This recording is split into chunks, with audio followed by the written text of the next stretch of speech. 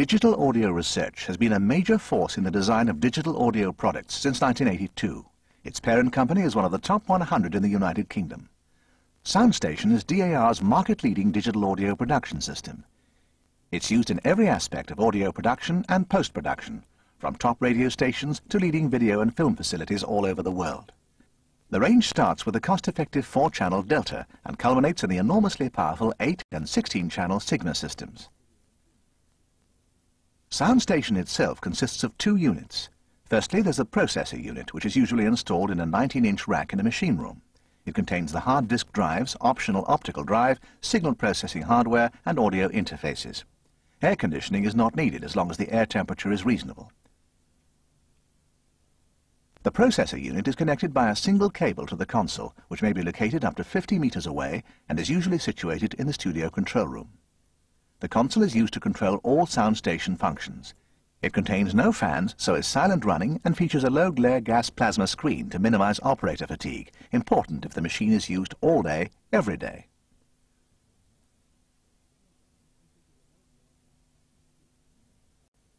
The SoundStation console is a dedicated control surface that's been ergonomically designed solely for sound editing. It's not simply a modified business computer. It's been carefully designed to be fast and efficient in use and simple to learn. Many operations need to be selected quickly and easily without wasting time moving through endless strings of menus. On SoundStation, these operations are found on dedicated hard keys. For example, these keys are laid out like the transport control keys of a tape recorder and perform the same functions. They're used to control SoundStation as well as any associated VTR. Other keys control editing facilities and allow direct timecode entry and related functions.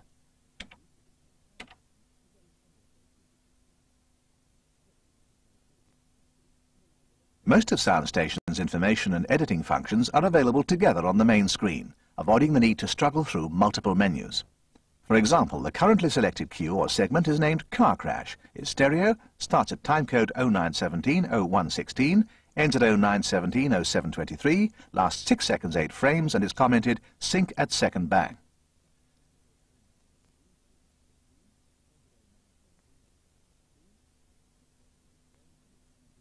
The 3 rows at the top of the screen give a directory of the segments of sound stored in SoundStation. They're automatically given take numbers when they're recorded into SoundStation, but they can later be named for easy identification and grouped together in any way to suit the operator, making the SoundStation directory very powerful and quick to use.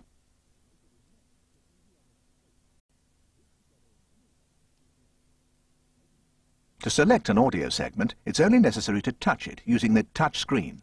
Touch it and it will light up. Key preview to hear it on its own. In the same way, a selection of segments can be auditioned simply by touching them and previewing them.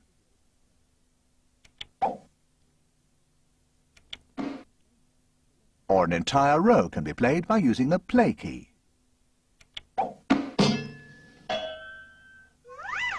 The currently playing segment is always highlighted. The touchscreen is the simplest and most intuitive way to select cues or issue commands. See, touch, done.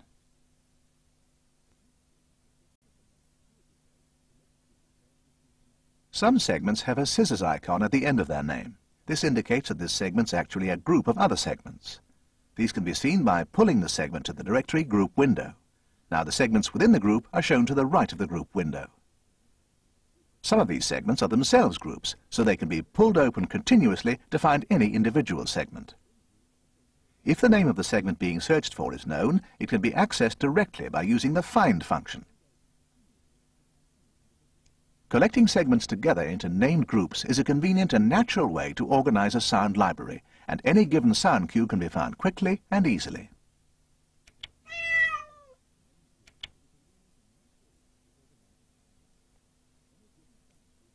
Below the directory is the playback sequence. It corresponds to a reel of multitrack tape and is where a complete project is built up.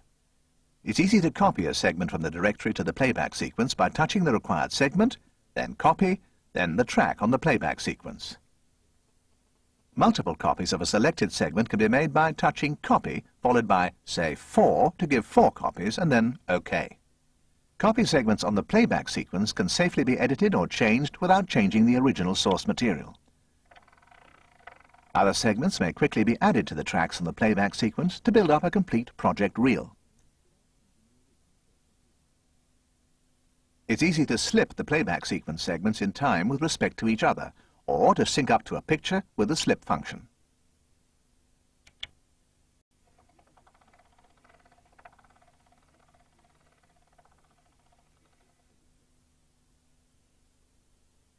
An entire project reel can be saved by moving it to the directory, just like taking off and storing a reel of multitrack tape. This clears the playback sequence, ready to start a new job. Just as easily, a reel that's been worked on earlier can be reloaded from the directory to the playback sequence almost instantly. SoundStation's powerful directory system can handle complete projects as easily as individual sound cues. What are you looking at?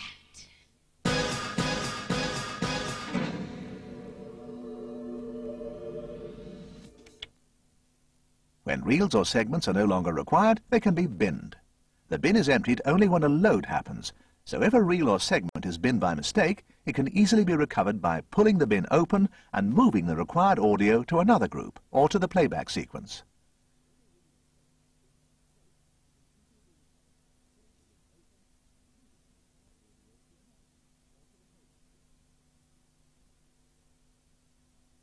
SoundStation has a very high-quality scrub edit capability, which is used to locate edit points and can be used for special effects. If a segment is played until a possible edit point is heard and the rock key pressed, SoundStation playback can be controlled with the scrub wheel. The fast-forward key allows the edit point to be located at up to 4 times play speed. When the exact edit point is found, the edit is made by pressing Cut. The segment is renamed on either side of the cut, in this case Pop 101 and Pop 102. The edit can be reviewed using a preview key.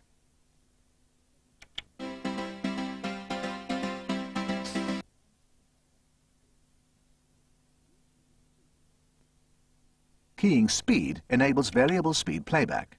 The scrub wheel is used to alter the speed, which is shown in the speed indicator window. I'll try to discover. It's also possible to re-record the vari-speed playback to create special effects.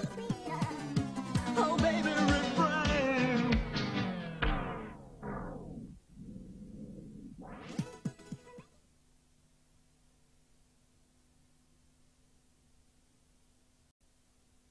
SoundStation has a waveform editing function for very high precision editing. Scrub editing is usually much faster than waveform editing, but waveform editing offers advantages in certain difficult cases, such as click removal. Here's a piece of dialogue with a click in the middle of a word. Nice tea, dear. Too much sugar. The click is located using the scrub wheel, and the waveform editor is selected from the parameter window. Now the waveform at the playback position can be seen. A change of magnification shows more of it.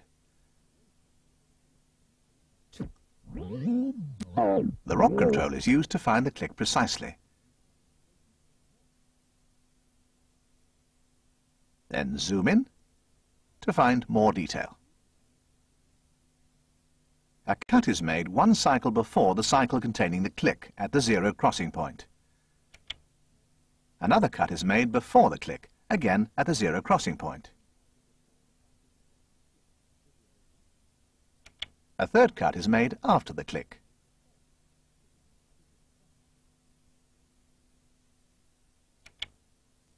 The click is then binned, and the preceding cycle copied to replace it, bringing the cue back to its original length. Now the click is completely and imperceptibly removed. Too much sugar.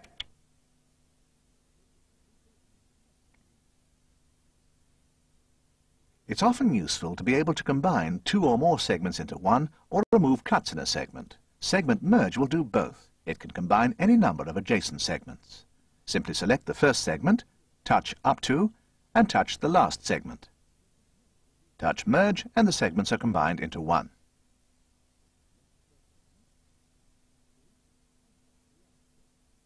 SoundStation has a sophisticated routing facility which allows various external inputs or outputs to be connected internally by commands from the routing screen. By using routing presets, the operator can quickly reconfigure the inputs and outputs. Individual routings can also be changed.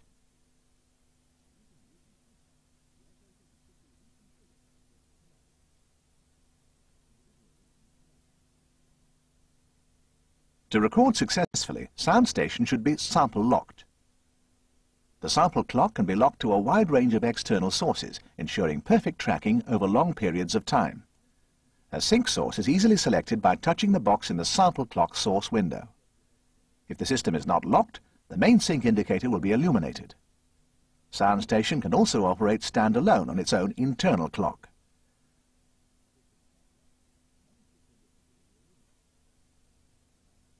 SoundStation can perform a drop-in recording just like a multitrack.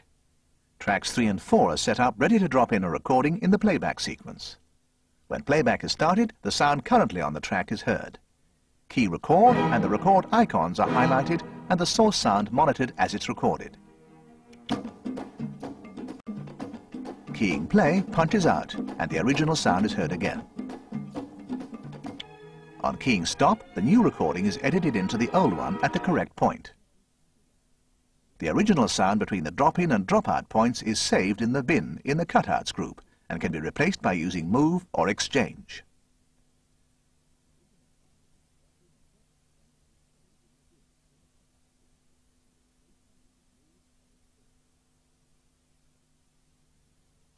The new segment, Take 5, can be given a name.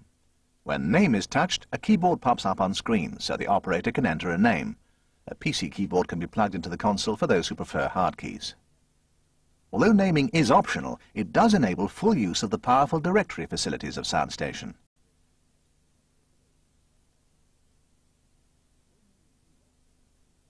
An anchor icon before a segment name shows that the segment is fixed to a timecode. If 2 cuts are made in a segment and the center section is moved, the other 2 sections will stay fixed and in sync. If the middle section is moved back, the 3rd section unfixed, and the middle section moved again or binned, the 3rd section will automatically slide to the left to butt up against the 1st. Sometimes an edit can be improved if the hard cut is softened by a crossfade. SoundStation's powerful real-time crossfade feature allows crossfades from a few samples to many seconds long to be used. Here, a 50 millisecond crossfade is tried.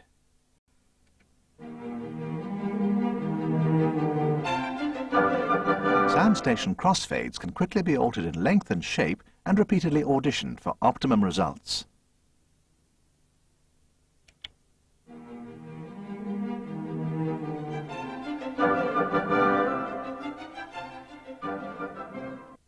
Crossfade shapes may be chosen from linear, logarithmic, or half sine. SoundStation can play all tracks simultaneously, with long crossfades on each track. Many other systems can only put crossfades on half the number of tracks, or force the operator to waste time recording them to disk. SoundStation will also add fades up or down up to 2 minutes long on all tracks simultaneously. I gotta see. It's important. Meet me in 1 hour.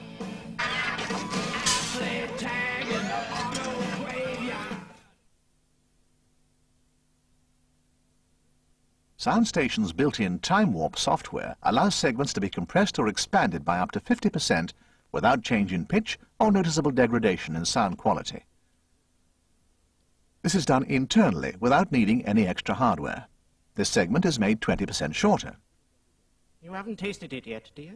You haven't tasted it yet, dear. And by time warping the time warp, 20% shorter still. For a direct comparison, all 3 can be played. You haven't tasted it yet, dear. You haven't tasted it yet, dear. You haven't tasted it yet, dear. Too much milk, then.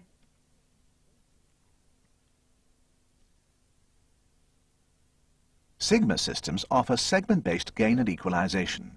Any EQ given to a segment stays with it, even if it's moved or copied. This is much more powerful than a track-based automation approach, where, for example, slipping a segment in time could lose its EQ setting completely. Each segment has its own EQ strip, containing low and high parametric shelving filters, as well as 2 parametric peaking sections, pan and auxiliary sends. Segment-based EQ also allows very sudden EQ changes, which may be needed if two cues with different backgrounds need to be cut together, or if a very short sound needs EQ. At the time when this story takes place, which is just a few years from now, the weather forecast is often as exciting as that. Uniquely, Sigma also allows crossfades between EQ settings, so different scene EQs can be blended together smoothly. Sigma EQ settings can be adjusted even while the system is playing, making mixdown much quicker.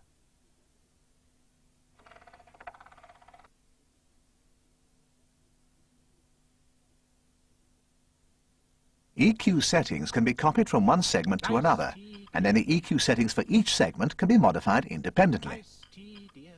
This is a great time saver when different segments need the same or similar EQ. A commonly used EQ can be kept as an EQ template, which is simply a short piece of audio with the required EQ.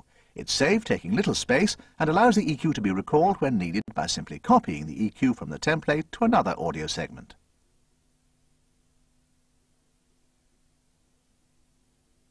SoundStation can be used to spot music or effects to picture quickly and accurately.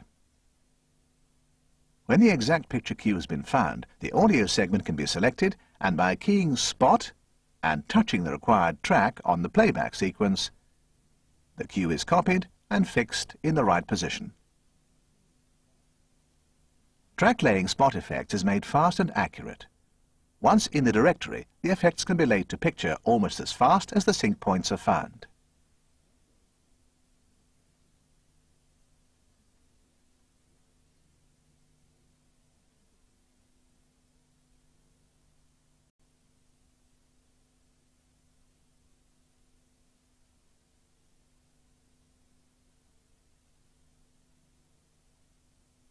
It's also possible to put a mark within a segment and slip the segment so that the mark synchronizes with an exact point in the picture. In this example, the bang in the middle of a car crash effect will be synchronized. First, remote is exited so that the picture is not moved. The crash effect is selected and copied within the directory so as not to disturb the playback sequence. The audio sync point is found by rocking, and it's marked. Next, remote is enabled and the picture sync point is checked. The crash segment is selected, and by keying slip, touching the mark box, then the remote timecode box, and keying slip again, the marked point in the audio segment is lined up with the picture timecode. It can now be copied or moved to the playback sequence and played to check sync.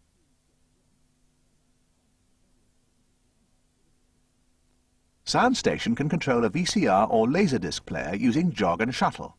However, it can be quicker to locate automatically to the start or end of a segment to review it against picture. Keying jump will bring up the auto-locate menu. A pre-roll can be set up, as in this case, to match the VCR pre-roll. The start time of the segment can be captured by touching the start box. If OK is keyed, the VCR is located to the segment start point. Key pre-roll, however, and SoundStation and the VCR will start playing from the pre-roll position ahead of the start point, in this case 3 seconds.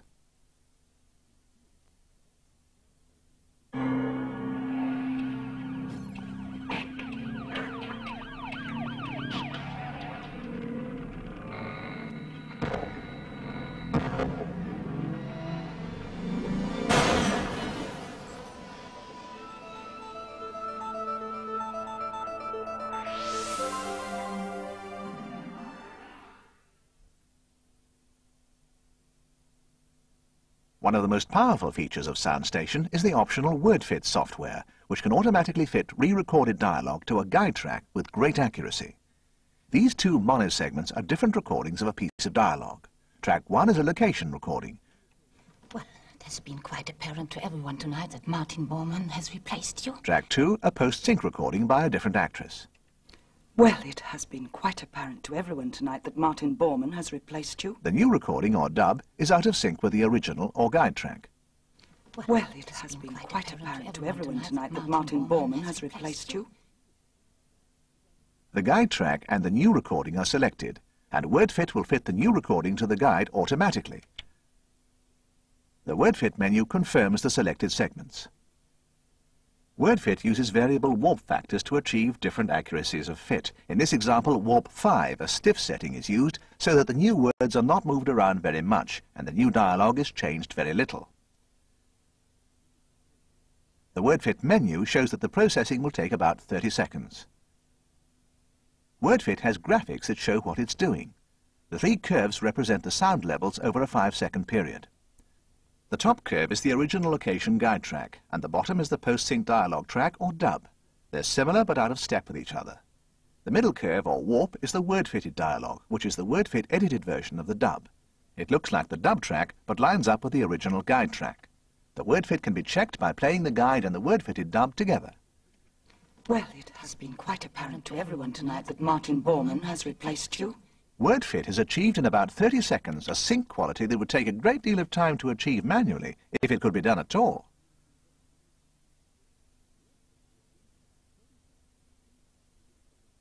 Many SoundStation functions can operate on entire project reels as well as on individual segments. For example, Reel Cut can be used to extract one scene from an entire project reel with a few keystrokes. The start and end times of the wanted scene are entered. The time codes can be entered directly or just copied from the first and last segments. The start of the first segment is copied to use as the in time, and in the same way the stop time of the last segment is copied as the out time.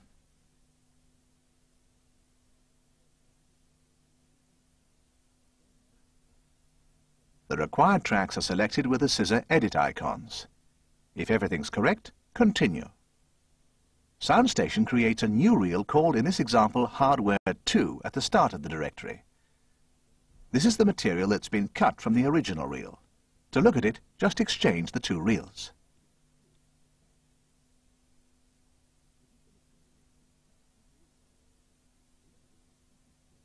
On SoundStation Sigma systems, other operations on reels include scrub for all or just some of the tracks and vari-speed playback of all tracks together.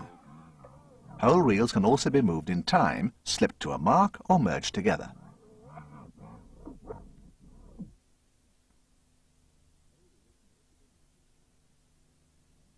Complete reels or individual groups or segments can be saved to or loaded from removable magneto-optical discs without interrupting normal operations.